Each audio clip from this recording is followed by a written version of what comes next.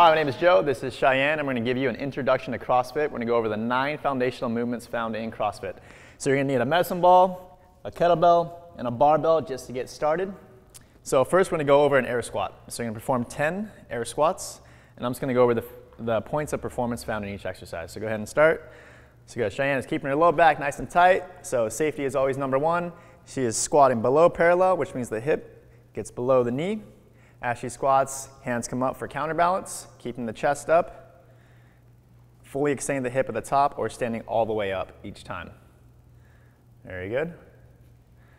Once she hits 10, we're going to go into a front squat. Good. So we're going to pick the bar up, taking a clean grip, or a grip to where your thumbs can touch her hips. She's going to bring it up to her shoulders. She's going to get in what's called the rack position, so she's going to bring those elbows as high as possible. Everything down here stays the same, so you squat below parallel, core stays tight. Now we're just adding a little weight to the bar, which is going to be racked on the shoulders. Very good. Good. 3, again, back nice and tight, standing all the way up each time, squatting below parallel, keeping those elbows as far forward as possible. Nice. Good. Keep going. Good. Good. All right, almost done. Good. Go ahead and set that down, take a rest. Next, we're going to go into an overhead squat. I'm just going to show you the position I want for her. So you're going to be just pretending a bar overhead. Now, we want the armpits showing forward. If she has a closed shoulder, which would be you rolling it forward, you're not going to be able to hold a weight above your head without squatting, without dropping it. So we want open shoulder, hands in a nice wide grip, so that when she has the bar in hand, and you'll see in a second, it's about 6 to 8 inches above her head. Okay? So we're going to go ahead and grab the bar, take that nice wide grip or a snatch grip, bring it up overhead, showing the armpits forward. Everything below stays the same, so we're going to squat below parallel, keeping the core tight. Very good. 1. Good. 2. Hips getting below the knees. 3. Good. 4. 5. Active shoulders, that means keeping your shoulders straight. Good. 7. 8. 9. Last one. And 10. Good. Bring it down, set on the ground. Quick rest. Next, we go into a shoulder press. What she's going to do as she rests, I'm going to show you what we're doing here. We're going to take, again, that inside grip. Elbow is going to be in front of the bar. What I'm going to do is I'm going to strict press overhead. Press it overhead, lock it out over top. Biceps are going to be by the ears. So you're not right here. You're standing up nice and tall. Bring it down back to the shoulders in a good controlled fashion. Press it right back up. All right, Cheyenne. Good, so starting position again, elbow in front of the bar, not behind the bar. She's going to press up overhead. Good, right back down. As she begins her press, she moves her head back out of the way so you don't catch a chin in the bar. And she goes full lockout at the top. Very good. Good. Good, let's get 4 more. Last 2. And good, go ahead and set that down really quick. Next, we're going to go into what's called a push press. And the push press is going to utilize your lower body to create momentum to get more weight overhead. So once you get to a weight that you can't strictly press, you're going to utilize a push press. So you dip in the low body, so my knees go forward. I want vertical hip movements. I don't want to see a squat back. You want hips going up and down. So I'm going to use this to pop it up overhead. Same thing applies at the top here. Biceps by the ears, full lockout, bring it down in a controlled fashion. So now I'm going to utilize that dip to go into a push press. Good. Good rack position, elbow in front of the bar.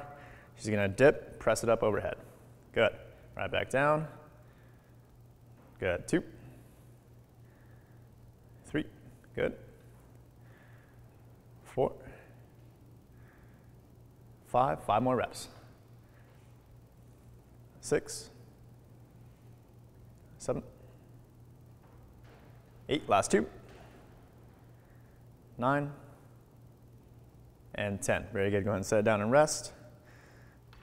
All right, so now we're going to go into a push jerk. The push jerk is going to be used for a weight that you can't push press anymore. You can't get it up overhead. So now After I push press, I'm going to descend into a small squat, then stand up fully with it.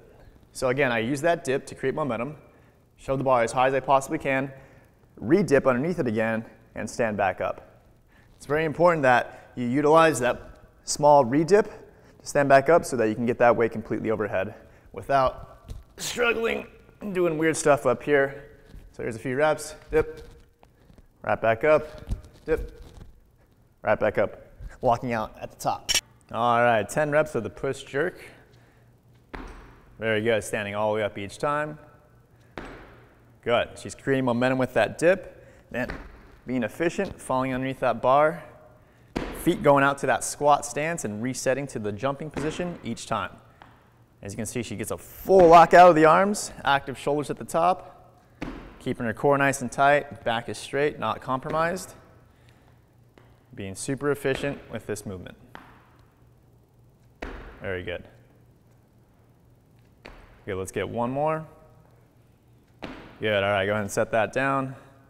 That was the push jerk. Next, we're going to go into the deadlift. The deadlift is used to pick something off the ground. Points of performance. Safety always, keep that back nice and straight, avoid a rounded back. We're going to start with the bar just below the knees. She's going to move the knees out of the way by sending her hips and shoulders at the same rate, and then standing fully up. She's going to return the bar back to below her knees by leaning forward once she gets past her knees, and then her hips and shoulders descend at the same rate to get back to that starting position. All right, Cheyenne. So what I want you to do is bring it up to, good, right there, and start from there. Stand all the way up, right back down, good. 2, 3, as you can see, she's keeping the bar close to her legs, so that bar is traveling straight up and down, not going out away from the body and pulling her on her toes, but she's staying in the heels in a nice strong position. Very good. Good, let's get 3 more. Last 2. Final 1. Good, go ahead and set that down. All right, next we go into the sumo deadlift high pull. We're using our kettlebell here. We're gonna bring this kettlebell from the ground up to your collarbones. You're gonna be as efficient as possible using your big muscles in your legs, your core, lastly, your upper body, which are the smaller muscles. What she's gonna do here is deadlift position, back straight, bring it up, nice and fast, right back down. Now the order is you wanna use your legs as fast as possible so you get a big drive up with the legs, big shrug with the shoulders, lastly, the arm pull with the biceps. You're gonna return the kettlebell back to the ground in that exact opposite. Arms go first, shoulders, then right back down in a nice smooth motion. All right, ready? Let's see 10 reps of that. Keeping the back nice and straight. Driving up, good. Right back down, good. 1, 2, good. Using a big shrug. 3, getting tall. 4, very good. 5, good. 6, and we're gonna 5. Once we hit the top, we go right back down. Try not to pose at the top or hold that kettlebell. Trying to be as quick as possible. Good. Nice. All right, lastly, we're gonna use our medicine ball here to do a med ball clean. What we're gonna do is, we're gonna take this medicine ball, we're gonna bring it up as tall as possible, fall underneath it into a front squat, and then stand back up to our final position with the medicine ball at our chest in a full standing position. What she's gonna do is start again in that deadlift position. She's gonna drive up, huge shrug, opening up the hips completely, then falling underneath into a front squat, and standing right back up. All right, ready?